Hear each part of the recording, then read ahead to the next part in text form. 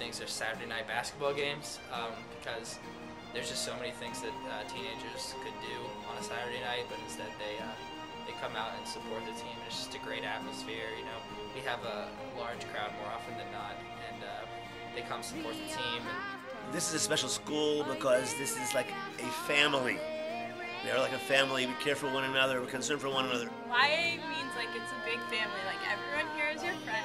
Like everyone can have their own little thing, even though it's a really small school. I think that the best thing about YA is the community. I think the students are all very, very close. A very close family environment. Teachers and students get along so well. I mean, you can go to your teacher's house and just hang out with them.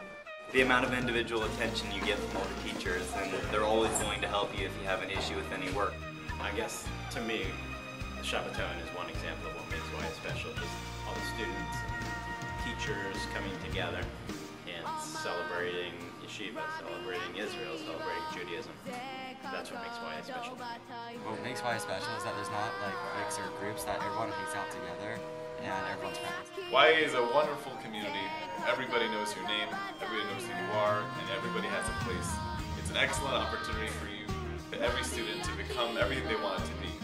YA is a place where a student can do anything he or she is committed to. For me, that means starting a step club, creating a school-wide talent show, and winning my way to first place in a national wrestling tournament.